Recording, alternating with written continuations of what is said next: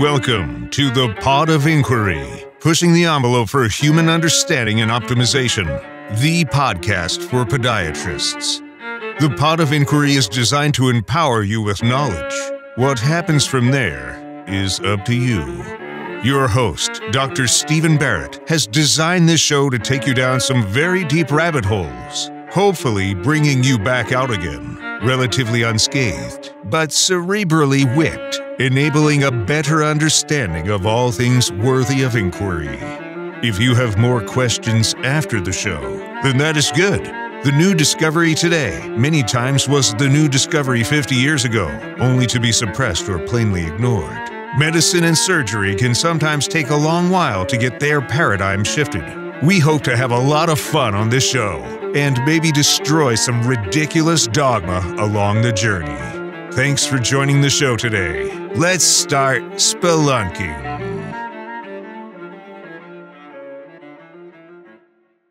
All right, everyone. I want to welcome you back to my discussion with Dr. Phil Gatcha. Last week, we started off talking about Ozempic and all things nutrition, and we're going to continue that discussion today because he had so much to say. I had to just divide this into 2 episodes. So please enjoy my follow-up and continuation of my discussion with Dr. Phil Gatcha. That's a very, not only does it make sense, but that's a very important point. And, you know, we're not trying to prescribe any type of treatment on this show, but that might be somebody that, you know, something that somebody thinks about it that's having maybe more side effects than they would like to have while they're under this treatment. And that would be, you know, just to manage these toxins. And, you know, so it makes a lot of sense. Yeah. And when we did the lecture, you were kind enough to invite me to, I remember asking the crowd, hey, who believes in like detoxing? And I'm sure it was conjured up in people's minds where like the 60s and 70s and hippies doing weirder fasts and like waving a dead chicken over their head and like, okay, now I'm detoxed and this crystal helped clean me out. No, look, if you go to the bathroom, you're detoxing, and there's certain nutrients and hormones and enzymes that are part of that process. And if you have them, your body works efficiently. And if you don't, the body will struggle in some form or fashion. That's a great thing for people to reach out. That should be a podcast we do on how the body gets rid of waste from the time it enters the cells to the time you hit the toilet and get rid of that junk. And how do you make sure it runs efficiently? That would be a beautiful one. Can I ask you something? The doctor that came to me and said, hey, again, this whole thing started, this wonderful friend said, I want to put my dad on this stuff. They say there's no contraindications. They say that there are no labs required. The doctor said, hey, what labs would you run? Study the drug, come back to me. What labs would you run? And here's the data. So I want to give you what tests I would run and why. Okay. And it's going to kind of inform us on some of the issues that can come up. So the first thing I ran, cheap test, by the way, very inexpensive. I ran a CBC on this doctor's father, and I wanted to rule out anemia.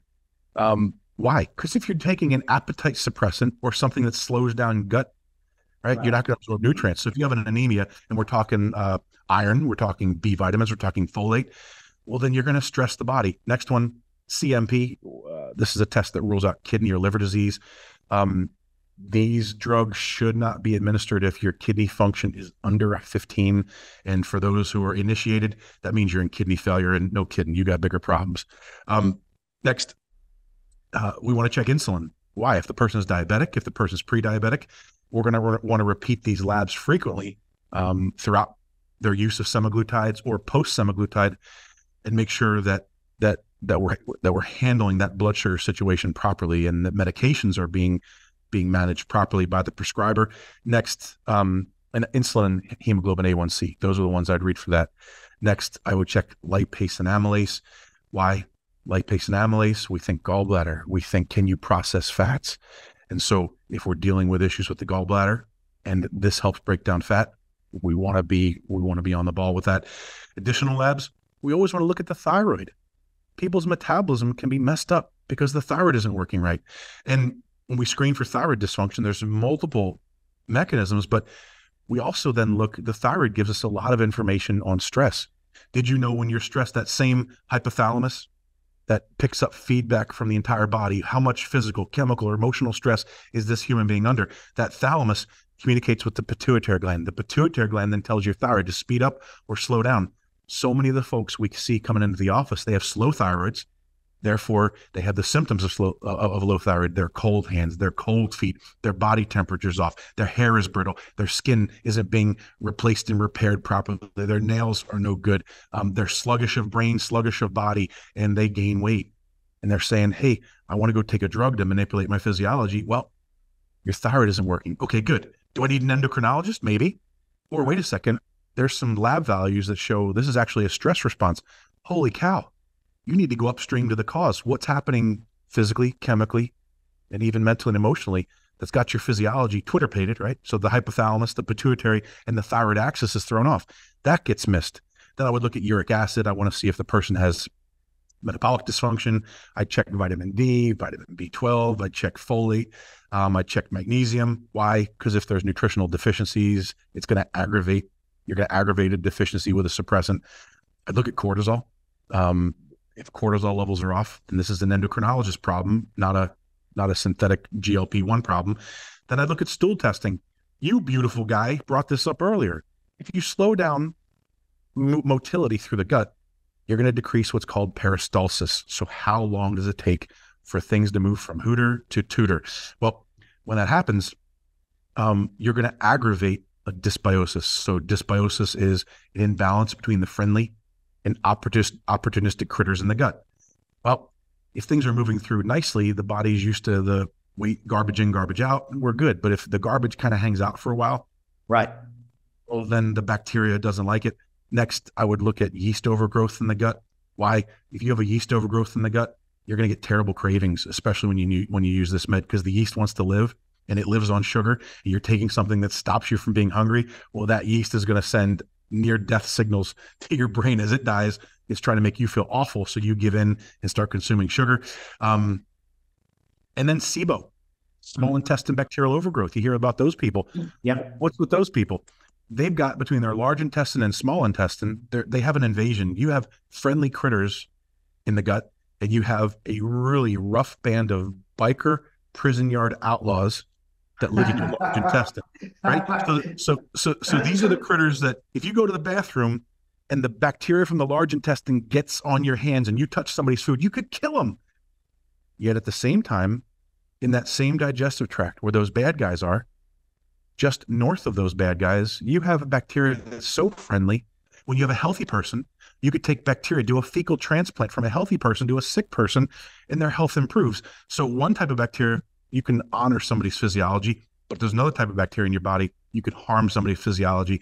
And with a small intestine bacterial overgrowth, the bad guys are trying to push their way into the domain of the good guys. And this will be noted when you have certain foods, especially fibers, and you take a probiotic and you get terrible bloating, terrible lower belly pain, like below the belly button, and also pain in your right hip where the ileocecal valve is, where the bacteria are trying to work their way. They're trying to what's called translocate from the large intestine and invade the small intestine. So these are issues that many people, if they had them, they'd know. If you suspect you have them, get them found out before you take a drug. Again, the side effects aren't that bad, but it has baggage.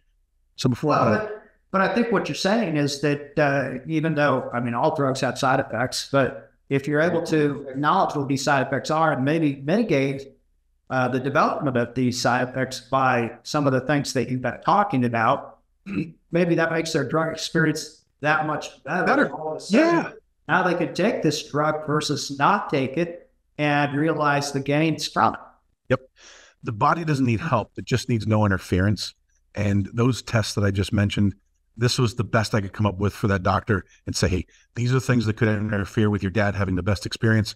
And he checked out clear, and we're at 37 pounds as of this morning was the check-in call. So pretty cool. So side effects, mild to moderate side effects occur in 81 to 95% of people.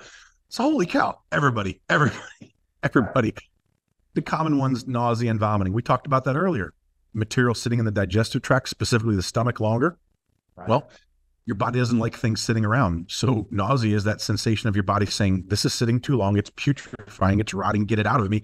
So the feelings of nausea all the way to fully expressed nausea, which is vomiting. Next, diarrhea, constipation.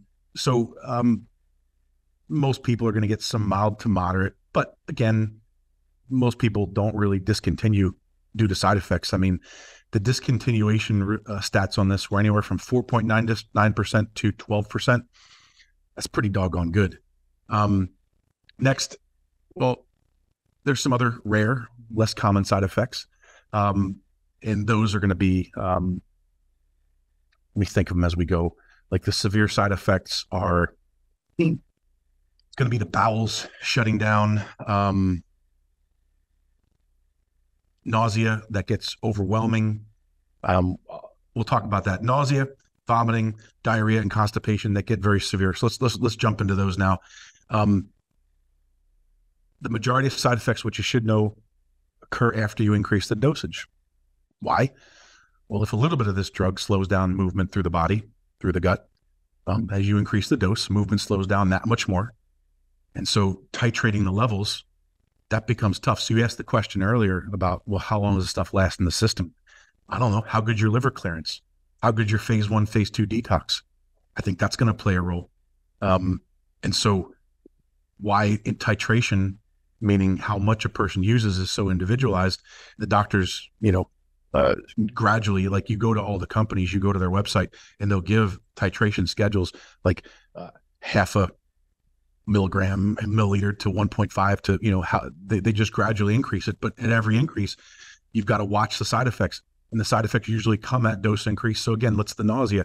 The nausea is due to gastric emptying. So your body also with this, you can't hold the same volume of food, nor can you hold the same volume of water. And so most people who are taking this medication need to make sure they're getting smaller meals more frequently, almost like somebody who's doing a gastric sleeve or a gastric bypass, but you've also got to get water more frequently. The patient that I'm talking about, his child, who's a doctor, was like, hey, dad's getting all these weird headaches. I said, well, what's his urine look like? Well, he was getting dehydrated and he just wasn't thirsty, because the same parts of the brain, I believe the thalamus, the thirst and hunger mechanisms are right next to each other. You shut off hunger, you're going to shut off thirst. So the vomiting, if somebody's dealing with vomiting, then there's some really good new herbal strategies like ginger tea, like a really concentrated ginger tea. Go to Whole Foods and grab ginger tea. It's like double the dose, like 2 tea bags and 6 ounces of water, not like 1 tea bag and 8 ounces or 10 ounces of water.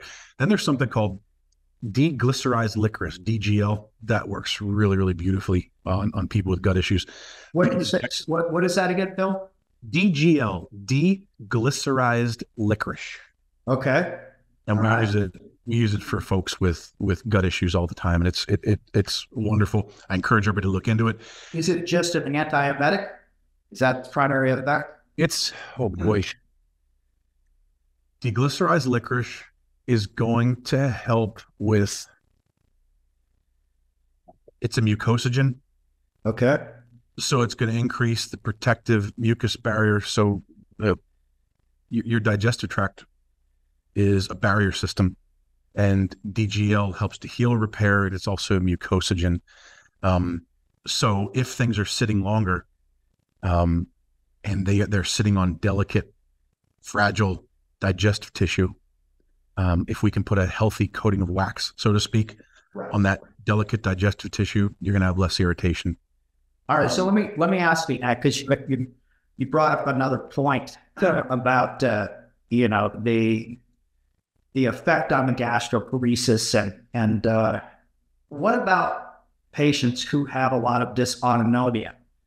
For example, your diabetic population, great example, is they're going to have some dysautonomia, and that's undoubtedly going to affect the normal peristalsis of the gut. They already have gut issues.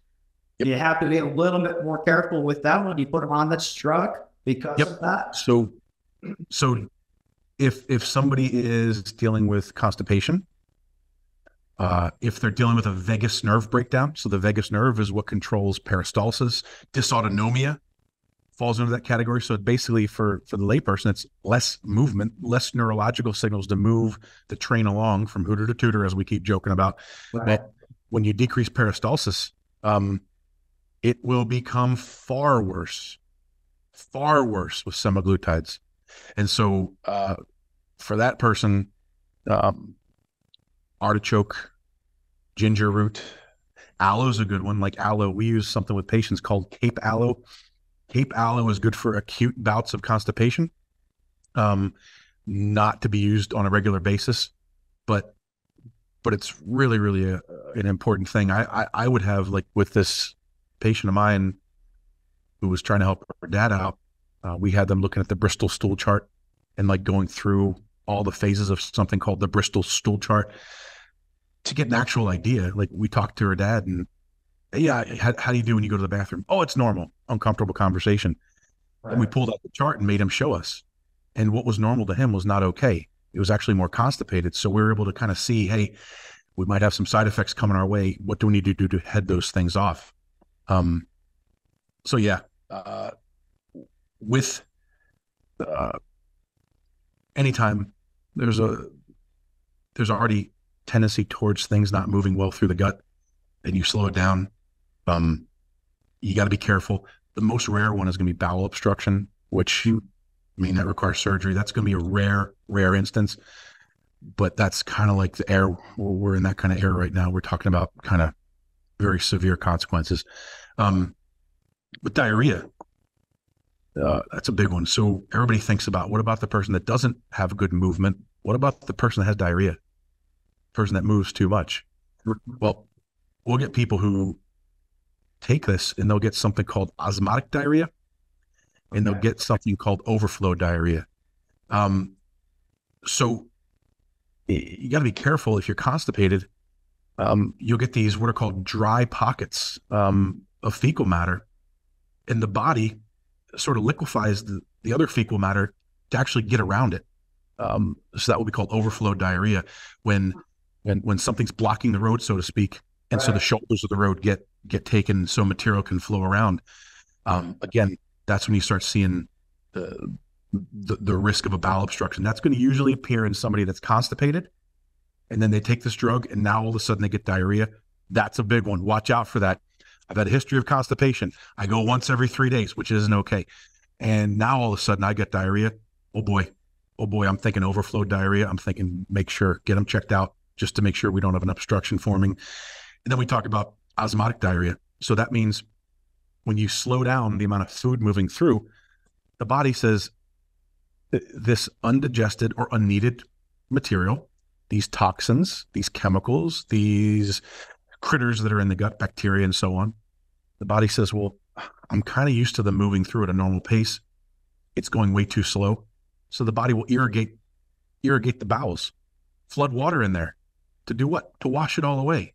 And so with osmotic diarrhea or with overflow diarrhea, you want to think electrolytes that have no sugar added. You want to think taking broth. You want to think coconut water, fiber, and then try to figure out what kind of diarrhea and normalize it.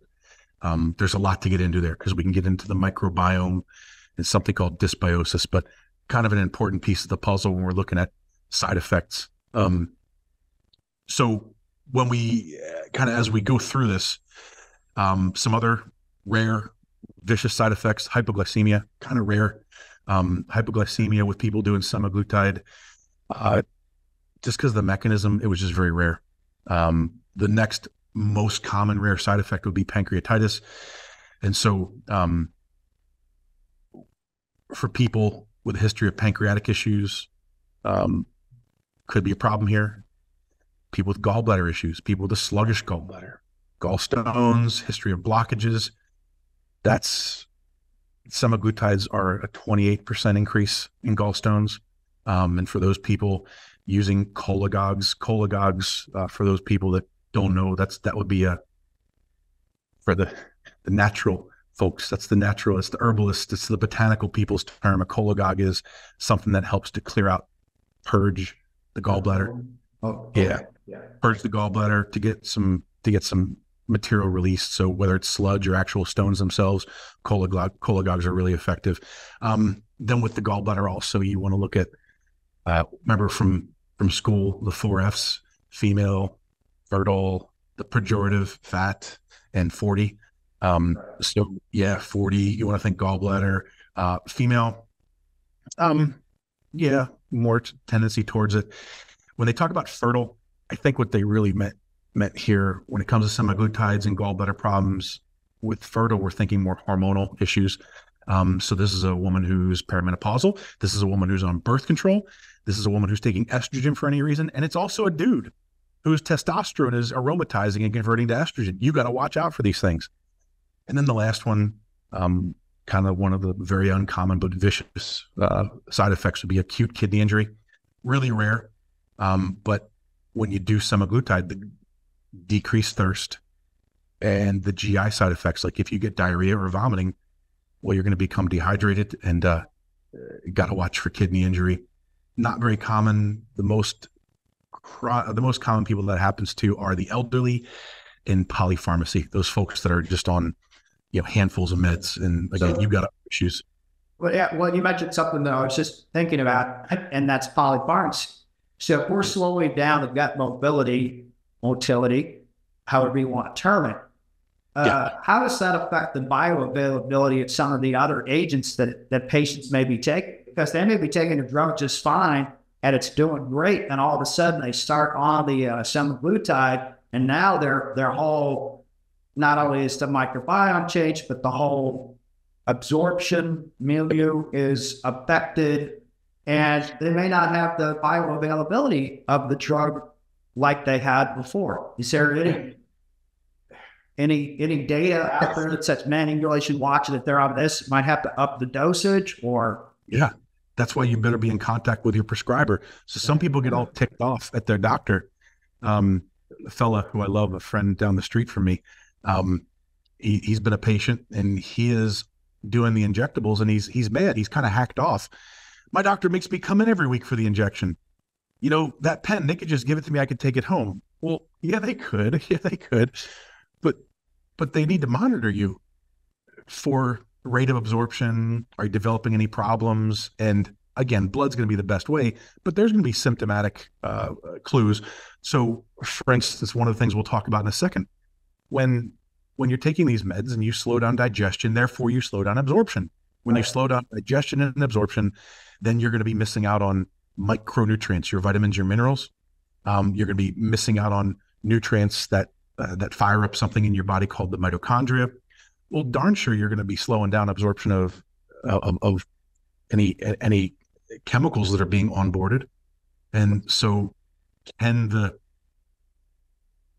drugs you're taking orally, are they fabricated in such a way that your body that they'll just eventually work their way in? Maybe. Or maybe they'll be sort of slowed down and held out of the body. We don't know.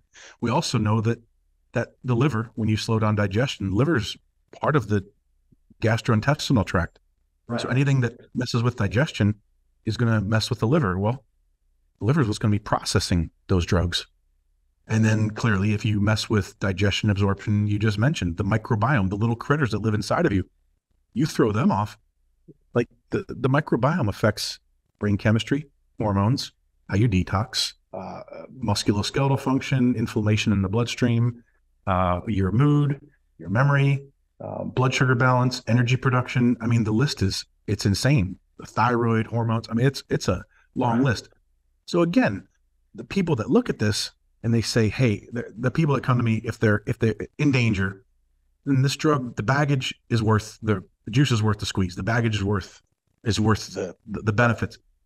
In the same time, I get people who are very naturally minded who say to me, okay, I'm going to use it. I'm going to use this medication for a time, but I want to plan for when I come off it, or I want to plan for if I plateau, or I want to try to avoid this altogether and see if I can get my body to function a little bit better and work on it for me. And that kind of leads us to the next slide. What improves, right? So we had the side effects. What improves long-term weight loss?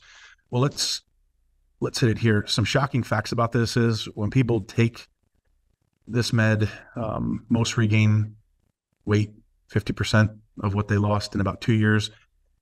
And the rest of the studies, within 5 years, most people have regained about 80%. And here's the deal. It's not for lack of trying. Dr. B, this ain't for lack of trying.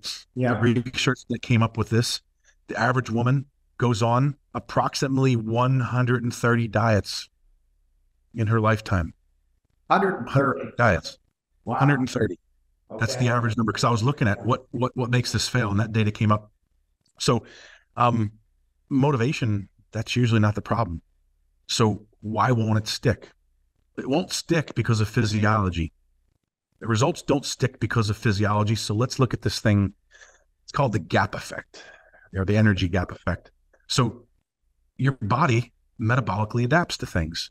You go out in the sun, you get a tan, metabolic adaptation. I go work out with my meathead friends and you get stronger. That's an adaptation. I'm harming my body, or I'm putting stress on my body to elicit an effect. Well, losing weight, it has an adaptation to it. And this thing called the energy gap is the biggest reason people struggle. So when you lose weight, your appetite slows down, and your metabolism slows down, your appetite increases. So why? You get signals to the brain, this thing we talked about called the hypothalamus. And these signals are that you're being deprived of energy. And so when the brain says you're being deprived of energy, or that you're losing body fat, a hormone called ghrelin all of a sudden pops up. So ghrelin is your primary hunger hormone. When you're feeling not yourself, the Snickers commercial, and you're getting hangry and you're just that's ghrelin. Your ghrelin levels are high. Now, this is part of the cruel joke of the energy gap. Ghrelin goes up, so your body is telling you, feed me, I'm dying, feed me. While that's happening, your basal metabolic rate, your metabolism slows down. So you're getting increased call to bring more up, and then your body's ability to burn off slows down. That's a cruel joke. And so you begin to have a loss of your normal metabolic rate. Now, it makes sense because you're losing body mass, you're losing cells that normally were expending energy. So there's less of you now. So there's less energy demands. But this is further exacerbated by the brain, by this energy gap. It's the brain saying, I want to keep Stephen Barrett alive if there's a famine. I want to keep Phil alive if there's a famine. So let me make him hungry. If I've lost any weight at all, I'm going to make Phil hungry. I'm going to make him feel kind of crappy. I'm going to slow down his metabolism. So here's the actual numbers. We alluded to this earlier. For every 2.2 pounds lost, your basal metabolism drops by about 30 calories a day, and your appetite increases by 100 calories a day. So that means you've got a 70 to 80 calorie gap. So over the years, 70 to 80 calories extra a day that my body wants to get in, not a big deal. But in 10 days, that's almost a pound of fat. So multiply that over years, then you got that adipose tissue coming back. And again, adipose tissue is a reservoir. The body wants to keep it, and it wants to reacquire it if it loses it. So here becomes the sweet spot. This is what was really cool with the research. You've got to get past a year. If you can get the weight off and keep it off past a year, then the brain resets itself and says, okay, I'm a new Phil, I'm a new Steve, and I'm okay with being a little lighter, and it stops the crazy, make you crave more, slow down your metabolism.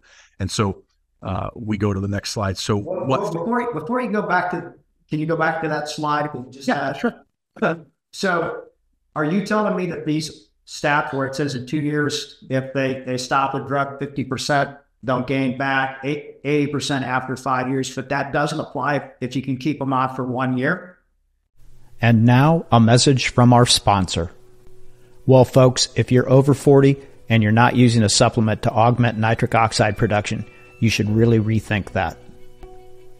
This molecule is absolutely imperative to health, not to mention the cardio protection. Nitric oxide is a physiological molecule that does so many things for your health. I never miss a day of nitric oxide supplementation. That's how important it is. Long overdue, there is now a nitric oxide replenishment formula without the fear of oxalates. Approved Medical Solutions does not use beets, spinach, or arginine. Approved Medical Solutions is proud to offer our audience their oxalate-free nitric oxide formula. If you are not a healthcare provider, you can still get started by going to approvedmedicalsolutions.com and use the code SBarrett at checkout, and you will receive a 10% medical discount savings. For licensed practitioners, just go to approvedmedicalsolutions.com and register. They have unique bundles for all of the full-fledged spelunkers of the Pod of Inquiry. Use Pod of Inquiry at checkout after registration, and I am certain you will be pleased not only for yourself, but for all of your patients. Here's a little secret. If you order their testing strips and test every patient for a few clinic days, you will see that nearly every one of them will be deficient. When they see this result, they will want you to start them on it immediately. Now, thanks to Approved Medical Solutions, you can give them the best care without the worry of oxalates. Thanks for watching. You can start today. Yes, if you can get past that 1 year mark and keep the momentum up, so to speak, then what I saw is that your likelihood of avoiding that 50% gain after 2 years and that 80% regain after 5 years, you're going to do pretty good. And more than that is the rebound. That's what we really want to watch out for. Because again, that stat to me was kind of impressive.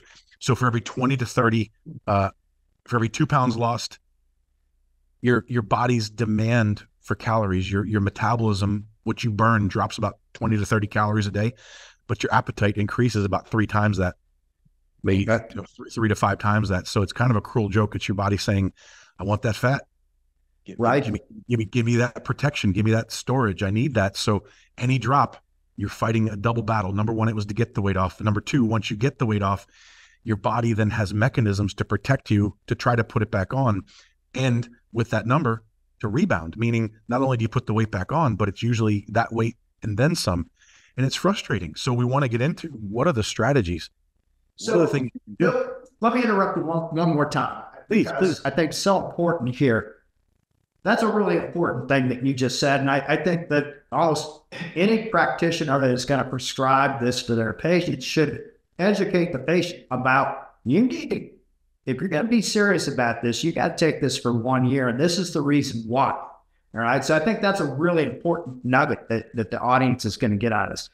But then we haven't talked about loss of muscle mass in this. And that is an important thing because, muscle equals longevity. We know that.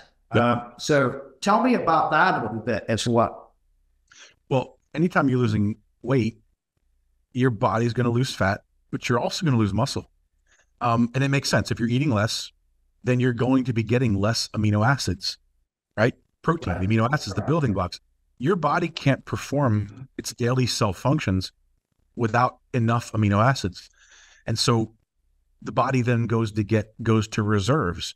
So to keep you living, the body goes to fat for its reserves, but to build you, to keep you running, to repair organs while you're sleeping or throughout the day, the reserves for energy are fat. But what are the reserves for repairing your heart? What are the reserves for rebuilding your liver every day? What are the reserves for healing and working on keeping the kidney up to par? Amino acids. Well, tell me where those reserves live. Not in fat, they live in muscle. So when you take these meds, decrease movement of food through the body, so decrease intake of food. What's that mean then? Body begins to eat into reserves, both fat and muscle. That's totally ignored. So you'll see people who are like, gosh, I'm not making gains in the gym and my arms and legs are getting smaller. That's cool. But the one thing I'm really worried about is your heart. Right. That's the big one, because the most important muscle of all is the heart. So you've got to make sure you're getting enough protein so you don't stress the heart and lose muscle mass, which is going to, right? There's no sense. Like, I'd rather be heavier and muscular with less body fat than be skinny fat. I lost, my dad, God love him. He's an awesome dude. And he's in his 80s and he's dealing with a heart condition that he was born with. And they knew it would come to visit him. And so part of managing his heart is they want to keep his weight down. Well, again, my dad's a big dude. And so I've known him most of my life in the 300s. My dad did some stuff that's pretty amazing. If you knew him, it'd blow your mind. In any event, he's now bragging to me every day. I'm 300. Now I'm 280. Now I'm 270. Now I'm 260. Now I'm 250. Hey, Dad, that's not normal. That's not normal in 3 months. That's not normal in 6 months. And I look at him and I say, wait a second, your belly, your waist is roughly the same size, a little smaller, But look at your chest, your big arms, your humongous calves. My dad had calves that are like 24 inches around. It's shocking. He was enormous. And at 85, he still has really big muscles, but he's losing muscle mass. And the doctors for his heart are saying, we're just happy he's losing weight, takes pressure off the heart. And I'm looking at that saying what you said, which is loss of muscle means loss of longevity. I want this guy around for 120 years.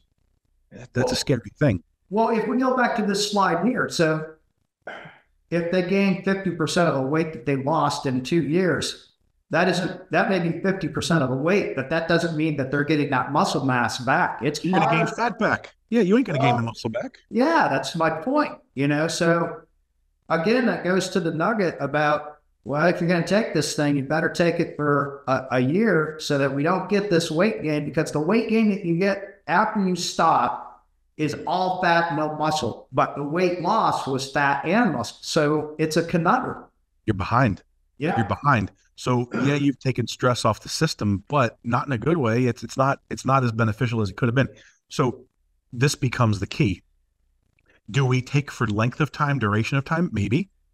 But what about the doctors once a patient hits the weight goal or once they hit a blood sugar goal? They're going to pull them off anyway. So you better have a strategy. So whether you stay on for a prescribed amount of time, maybe a good idea, maybe not, or whether you stay on until you hit a certain goal.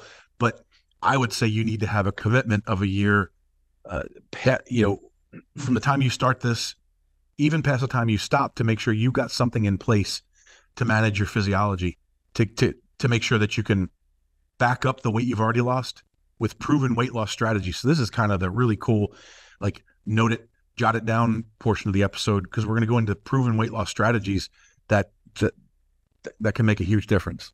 So can we do it? Absolutely. Can we do it? All right. Yeah, so what improves long-term weight loss success? Diet changes are necessary. So when we look at diet change, if you follow any diet, you're going to have results. Most people don't follow any. Low-carb diets, as you might think, have a slight statistical advantage. High-protein diets, well, they make you feel fuller. They increase your overall energy expenditure, so they tend to work better, and we like them. Dr. Barrett and I do, simply because we protect that muscle. So exercise is important. Why? Because you burn calories, but also we want to keep your muscle mass on. So again, to keep your body holding muscle mass, you got to use it or lose it. Well, if you're taking this medication, you're really going to be losing a lot, both fat, but also the potential of muscle. So stimulating muscle is going to be pretty doggone important to make sure that we're not, dropping too much. When we go back to proven weight loss, I wanted to hit something. So before you even do these changes, it would be wise to correct the contributors to obesity. And so we talked earlier about what contributes to obesity. Well, depression, get that under control. If you have an eating disorder, this is really not a good thing. You got to get that under control.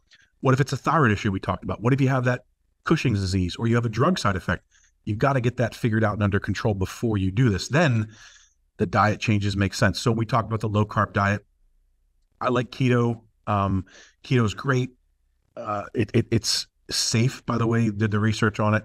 A ketogenic diet is safe for people who are diabetic and want to take semaglutides.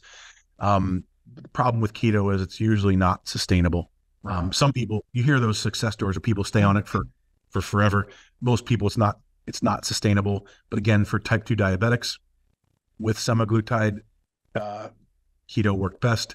Probably for the general population, a healthy and balanced Mediterranean diet that omits grains, that'd be a really sharp diet. Matter of fact, stamp it in the notes. If people want that, I created one for my patients, about a 9-page, beautiful. It was created for us. It's got beautiful graphics, a really wonderful, healthy, balanced keto diet or a Mediterranean diet. I'll be happy to share. We can send it out to the folks. It's beautiful. Again, protein, want to make sure you're getting that. Do you have a recommendation for protein consumption for people? Do you go with, 1 gram per kilogram of lean body mass? Do you do 1 gram of protein per pound of lean body mass? Do you have a formula that you like to follow for protein?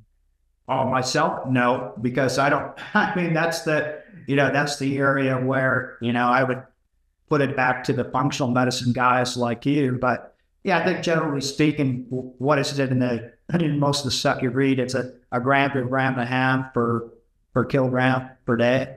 Yeah. So a lot of people do, the meathead at the gym says, oh, it's 2 grams per pound of body weight. That's a bad idea. The research originally was in kilograms, not in pounds. So if you were to convert your body weight to kilograms, it's 1.2 to 1.6 grams per kilogram. A simpler rule of thumb might be take your body weight in pounds. One formula I heard is body weight in pounds, then multiply that, get your lean mass, and then one gram per pound of lean mass. That's a pretty good formula. Yeah. So let me keep going here. Exercise, initiate exercise plan. So you want to burn calories. So when you're burning calories, you're exercising, you're depleting your glycogen, right? So your stored sugar, and that's what then causes the mitochondria of your cells. In order to keep making energy, they have to go through fatty acid oxidation. So we exercise, we burn some calories, we're taking semaglutides, we're managing a really great diet, but this exercise says, I got to get fuel from somewhere. So what does it do? It goes and gets fuel from body fat, which is super cool. But here comes another issue. I'm taking you for a walk. I've got to get my computer charger here. So you're walking through the palatial estate. That's my humble hovel. But yeah, I got to get my charger. So computer's dying. So here's the inside scoop. So in any event, when we are doing semaglutides and we slow down absorption of nutrition, what's one of the big concerns? Well, if you don't get your micronutrients we talked about before, remember those? So your vitamins and minerals. Well, it's these micronutrients that keep your mitochondria working, and the mitochondria are what produces energy. And this is now as my children are getting home from school, and there's going to be noise coming in, so get ready for that. In any event, we want to consider if you're exercising and you're doing semaglutides, probably making sure you're on a really healthy vitamin mineral. With our patients, we use something from our store called mitonutrient caps, and there's my oldest daughter. That's the one you helped right there. Annagale. Annagale, come say hi. Hey, Annagale, congratulations, by the way, on getting your acceptance to UGA. We're proud. We're very grateful. Thank you. Thank you. All right, love you. Get out of here. She's in a play tonight. That was the flowers behind me earlier in that scene. Okay. Those flowers, the girls are in a play in Cinderella. And so, yeah, we're not that aristocratic that we have fresh cut flowers laying around the house all the time. It's because they were performing last night. So in any event, we'll make sure patients that decide to go on this are taking a chelated micronutrient blend. In our clinic, it's called mitonutrient capsules. Chelated, it's bound with amino acids, so all the nutrients in there can get into the bloodstream really quick, whether or not digestion is slowed or impaired in any way. So, because we need to keep, right? So if your mitochondria aren't working properly, your weight loss is going to happen, but it's going to be slow. If you keep those suckers fired up, holy cow, you'll maximize what you're doing with this medication. And that's a beneficial tool. Next, again, lifting weights, greater muscle volume right there, increases metabolism. And again, it minimizes lean muscle mass, which was your point. With semaglutide, you're going to lose, common side effect, losing muscle mass. But exercise-wise, how much should you get? I keep getting shocked and awed every few months. The lead cardiologist with the Mayo Clinic put out a research study. I think it was University of Missouri he did it with, but new parameters for exercise. And I was shocked and saddened because I hate doing cardio. I don't like going for walks. I definitely don't like jogging at the weight that God put me under. I'm not made for lots of wind sprints. So I would do my exercise as all weightlifting. My cardio was weightlifting. My muscle stimulation was weightlifting. We found out the positive beneficial effects of weightlifting die at about 60 minutes a week. Ooh, okay. Steve, I was getting 6 to 8 hours a week of weightlifting. Yeah. I'm about to drastically reduce. And that's a hard concept for people who are in the biohacking world, because that feeds a lot of endorphins to them. But it's a feel-good thing, but it's hard to get people to understand you need a day of recovery as much as you need the exercise as well. And that you know. Well, because they think they're getting recovery because today was chest day and tomorrow will be leg day. And then I have back day. Then I have arm day. Then I have lateral oblique day. Then I have, the problem is your hypothalamus and your pituitary gland that are generating your hormone production and your growth hormone, they don't get a day off. Right. That's where it came from. But I was really shocked to see the research that said that the benefits diminish after 60 minutes to the point that it would be better had you not lifted at all. Holy cow. Yeah. That was shocking. I'm still having a hard time wrapping my head around that, but the maximum longevity benefits on weight training were put it right around 24%. Now, so again, if you're going to live to 100 years old genetically, you'll get that full, you'll get that full 100 years if you get your weight training every week. If you don't do it properly or do too much or don't do enough, then you lose 24 years. You might get to 76. Now, when we talk about cardio, to me it is, yeah. That's a very good deal. But it shocks me because you would think that, well, better to overdo than underdo. Well, this is one of those situations where overdoing is terribly, terribly rough.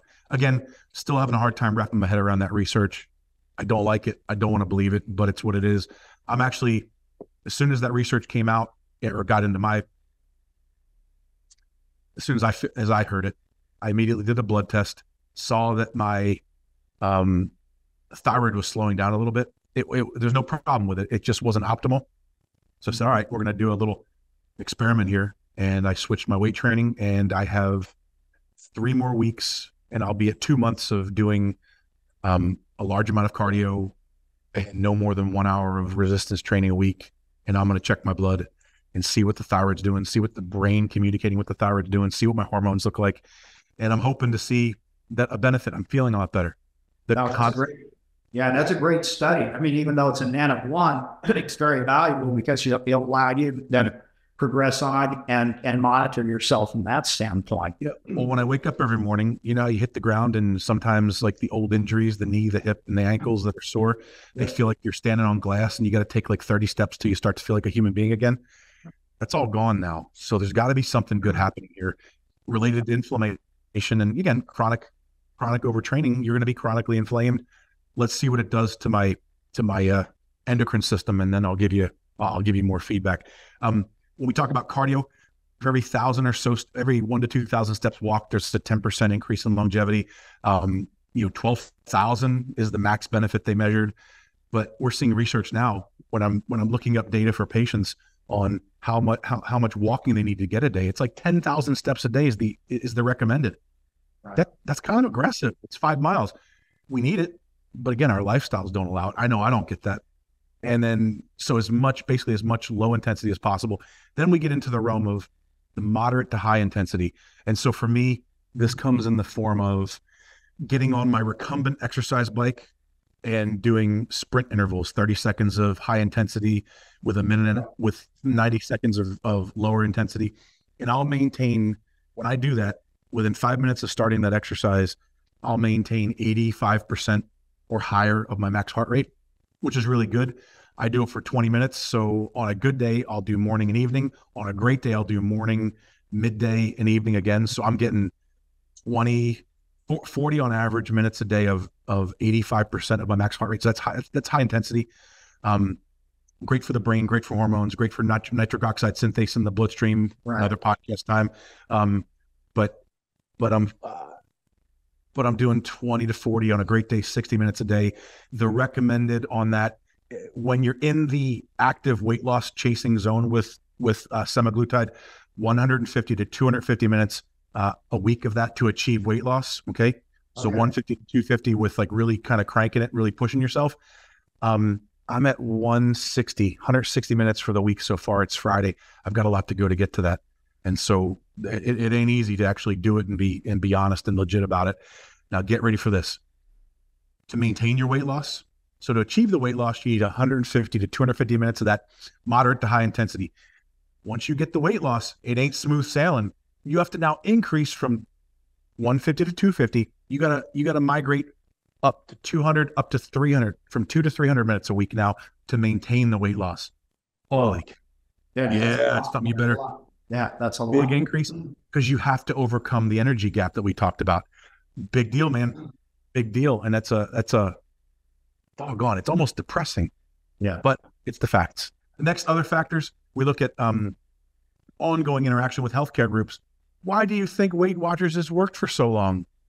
It's the Alcoholics Anonymous, meeting with people, support. It's the Alcoholics Anonymous for weight loss. Decreased screen time. Man, you know when you're screen timing, I do. I become a zombie. And what happens? Well, I wake up in a pile of processed snacks that I should have never touched. Right? Right. So I know darn well screen time messes me up.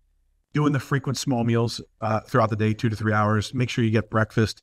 Time restricted eating. Now, this doesn't mean intermittent fasting. I love intermittent fasting for 25 to 30% of my patients.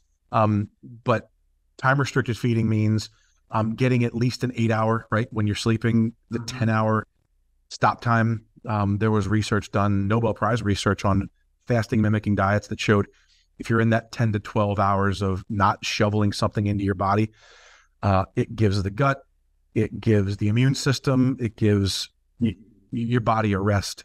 You signal autophagy, body gets rid of weak, dead, dying, mutated cancerous cells. So time restricted feeding is a good tool. Then portion controlled meals, meal substitutes. So, portion controlled. When you're on this med, you're going to eat less. Just make sure that you're prioritizing things like protein. Also, we're finding with patients using those like fresh meal kits that they come in the mail, they're already prepped. That's been a help. Frozen meals kind of stink, but there's people that come to me and that's literally the best they can do. So, okay, we got to do what we got to do. So, yeah, so that's what we got there. We'll get natural alternatives in a second. So let me go into a couple really cool additional support pieces. So we hit on this earlier, so I'm going to repeat one thing. So complete protein powder. Why? Getting a protein shake. They're filling, they're calorie controlled. They act as a meal supplement that supports holding on to lean muscle, and it supports getting the fat off. Next one we talked about a little bit ago, micronutrient. Increase your micronutrients, vitamins and minerals. Why? Because we want the mitochondria and the cells of your body to keep firing so that we can keep the fat loss going, preserve muscle mass. It's interesting that most people, I'm looking for a stat here, mitochondria, again, the energy producers of the cells, are compromised, are proven in research to be compromised in most everybody with chronic obesity. The mitochondria are compromised. So your oven, your engine, what burns fat doesn't work as well. So number one is protein. Number two, get the nutrients, the vitamins and minerals that support the mitochondria. Now, number three is liver support. So fatty liver and obesity, 80 to 90% of people who are obese are dealing with some form of fatty liver. What level of infiltration is going to be, up to the individual. Next, hepatocytes, the cells of the liver that get rid of waste for you, along with doing about 500 other jobs. Hepatocytes cannot perform phase 1 and phase 2 detox pathways adequately. So for your body to take waste and send it to the toilet, you have 2 phases to go through. When you're dealing with somebody who's overweight, obese, really, the liver's already struggling. You've put them on this bed. It might not work? Why? The liver's not keeping up. Also, fat-soluble environment, toxins accumulate in adipose tissue. So we talked earlier, you got some weight on you. There's probably going to be some toxins in it. As you start getting rid of that fat, those toxins now burden your bloodstream, burden your lymphatic system. So there's got to be something to get rid of it. And so now we can go into the botanicals that are shown to make a difference. So using something called hibiscus, using lemon verbena, using green coffee, they've been demonstrated to increase your own endogenous natural production of GLP-1, and they decrease ghrelin. So what do we got? We got a similar effect. It's not going to be as strong as the drug. So don't hear me now. It ain't as strong as the drug. But your own GLP-1, boy, I can't love a drug as much as I like what Phil's body makes, and you can't love a drug more than you like what Steve's body makes. And so if we can increase our own production naturally, endogenously, and at the same time decrease ghrelin, the thing that makes us crave and hunger, we're in good shape. So the lemon verbena, hibiscus, coffee bean extract do a heck of a job. And who wants that? This is the person who can't do semaglutide. This is the person who is stopping semaglutide, or it's the person, right, who's just, look, I just want a natural approach. I want to see if I can do something. I like to think of it differently. So yeah, there's the person who doesn't want to ever get on it. That's fine. But we'll use this with, doctors will send us patients, and we'll use this protocol with the verbena, the hibiscus, and the coffee bean.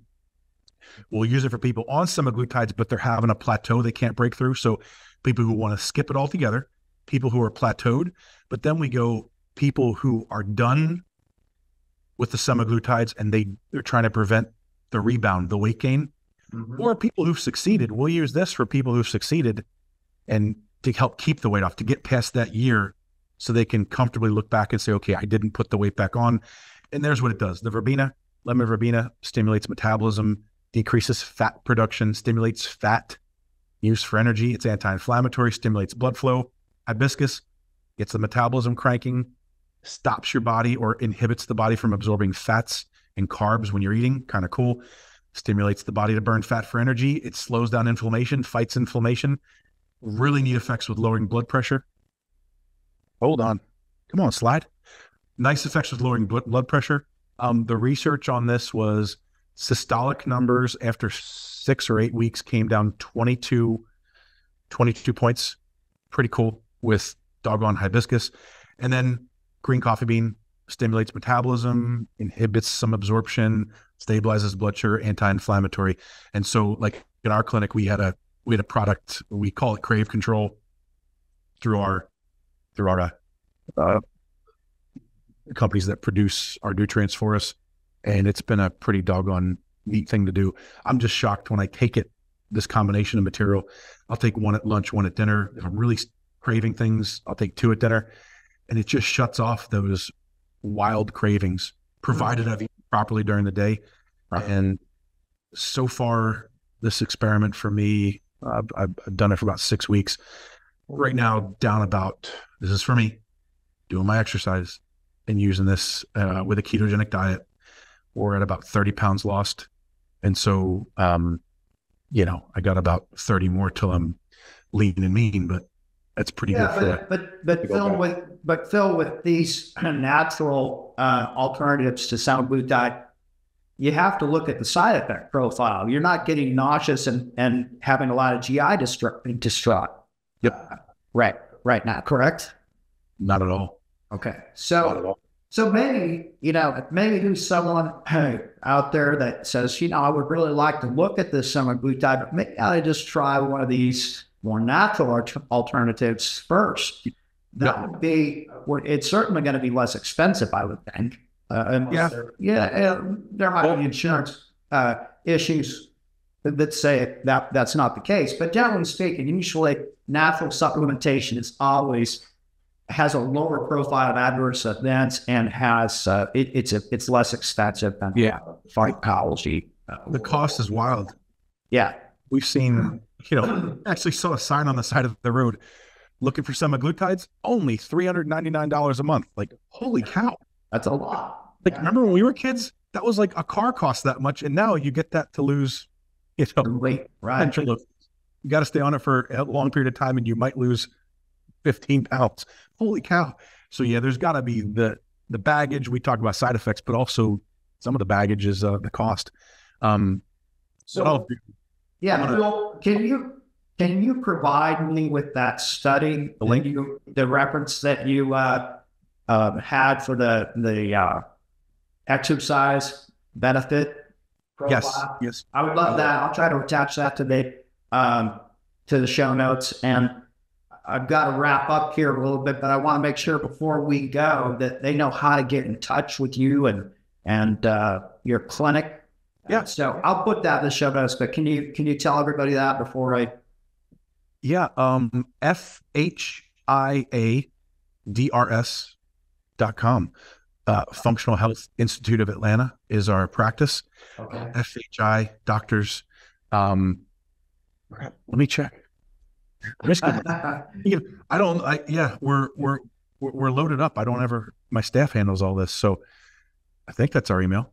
I know our phone number is 770-948-2525. I do know that. All right. There we go. And, and I'm also going to get you the data on the nutrients and the references for it. So like, I'll get you the data. I'm looking at them on my phone right now with, let's see, no less than 15 citations, papers showing the effectiveness of it. So it's pretty locked in. Again, the natural material, it's never going to work as crazy and as wonderful and as like high powered as a drug. But again, the baggage is worth it. So I just love and I appreciate the opportunity. I know I went way over time and you're going to have a heck of a time. No, actually, it's got to be very easy because this has been so valuable. I'm just going to break it into 2 parts because I think people are going to really resonate with this, because if they're not taking it, I guarantee you they know someone who is taking it right now. You better believe it. Yes, you done right. That's how common this drug is right now. And I think there's still a lot of misunderstanding in the general public about what it does and how it works. And I think once they listen to these episodes, they'll have a better grasp on it. So no, I'm very appreciative of your expertise, and I always love hanging out with you. You know, when we say, oh, I'm going to come down to you for an adjustment or something, and oh yeah, I'll take like 10 minutes, but then 2 hours later, we're still, BSing about all of this great stuff. And that's why I like this, to, have a discussion with you, and we'll have to come back and talk more about detoxification, because I think that would be also a very interesting episode as well. But I just want to thank you so much, not only for your expertise, but for being part of our extended family and helping patients. And it's just been a pleasure. Anytime we got the ability to interact with you and your wife, Bridget, and thank you. Thank you. So it's been great. So, hey, you thank you, and you've changed our lives, and I appreciate you, and I love you, and there's not a damn thing you could do about that. So that's what we got. But I look forward to talking to you soon, my friend, and I wish the best for anybody who gets to watch this. I hope it makes a difference for them. I hope that the humor, and I hope that the way of talking, I hope it resonates with folks, and they can look past where maybe I'm a little bit rough around the edges, or maybe I'm a little bit more common.